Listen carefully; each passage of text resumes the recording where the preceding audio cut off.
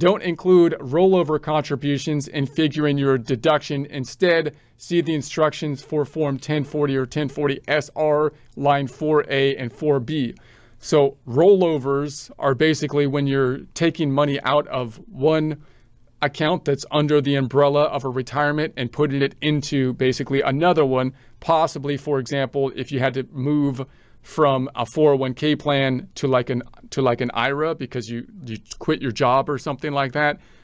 And so you take the money out of the 401k plan and you try to roll it into like an IRA, which has similar restrictions. The goal there being that you don't want to count it as a distribution, in which case it might be subject to taxes. Now, you might also try to say, people might try to say, well, it's a contribution and I should get a deduction for the contribution. Well, no, it's not a contribution. It's a rollover. It was already under the umbrella of a retirement type of account, so you don't really get a deduction for it. One of the problems, of course, with this incentive program or process to put money into these accounts to get a deduction is they actually favor more affluent people. These are more wealthy individuals are the ones that really drive the increase in these deduction amounts that they can put into a 401k plan and IRAs and whatnot, because you know they have the money to put the money in there, right? If you don't have the money to put the money into those accounts, you're not going to get a benefit. But of course, the argument is going to be that they're trying to incentivize people to save for retirement. That's the argument. But when you get into these high amounts of dollar amounts, most people don't have thousands of dollars, like tens of thousands of dollars to put into, you know, a retirement account. So you have to have the funds to put into the account in order to get a benefit for them. Anyways, number 8, don't include trustees' fees that were billed separately and paid by you for your IRA. Number 9, don't include any repayments of qualified reservists distributions. You can't deduct them. For information on how to report these repayments, you can see qualified reservist repayments in publication 590A. Number 10, if the total of your IRA deduction on line 20 plus any non-deductible contributions to your traditional IRAs shown on Form 8606 is less than your total traditional IRA contributions for 2023, you can see publication 590A for special rules. So were you covered by a retirement plan? So here comes the other complexity. If someone doesn't have access to a 401k plan with work, then it's fairly straightforward that you would qualify to be putting money into an IRA.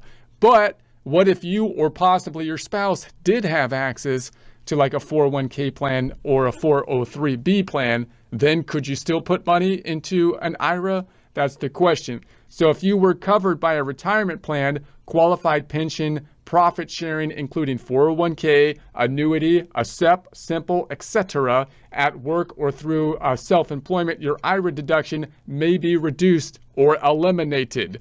All right, so that, because that makes sense, right? Because the IRA is there. This is kind of like the health insurance where traditionally the 401k was set up for people that spent their whole life working at one company, and basically they would save for retirement through the 401k plan. But of course, these days, people are working in different areas and changing jobs all the time and having self-employment and so on and so forth. So you would think they want an ability to have an IRA in case you don't have access to a 401k plan. But it would be cheating if you could max out the 401k plan and max out the IRA. Again, that would be kind of excessive for people that have a lot of cash flow to be able to do that, right? So, but if you still make contributions to an IRA, even if you can't deduct them. But you can still make contributions to an IRA even if you can't deduct them. In other words, you put money into an IRA even though you can't deduct it. You might ask, why would I do that? Because I'm putting money into a retirement account, which is going to restrict my capacity to take the money out. Why would I do it if I can't deduct it? Well, you still might get a tax benefit because the growth of the money in there might still be beneficial, meaning dividend interest, capital gains, the accumulation of the value of the stock that are going up might not be taxable or could be deferred, in other words, until you pull it out. So in any case, the income earned on your IRA contributions isn't taxed until it is paid to you.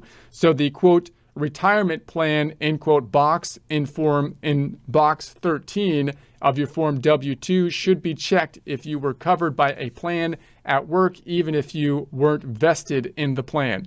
In other words, when you look at the W-2 form, there's going to be a checkbox for the retirement plan, which will show you that you had access at least to the plan, even if you were not yet vested in it. And so that will help you determine, and that's crucial to check off in software to help you to properly determine whether or not you can put money into an IRA. So you are also covered by a plan if you were self-employed and had a SEP, simple, or qualified retirement plan. So if you're not covered by a plan in work through your employer reflected on a W-2, but you have a Schedule C, then you might try to put money into an individual IRA, but you might try to get more of a benefit putting money into like a SEP plan or a simple plan, in which case, you would think you can't max out the SEP and the simple as well as get an individual IRA. That would be kind of doubling up.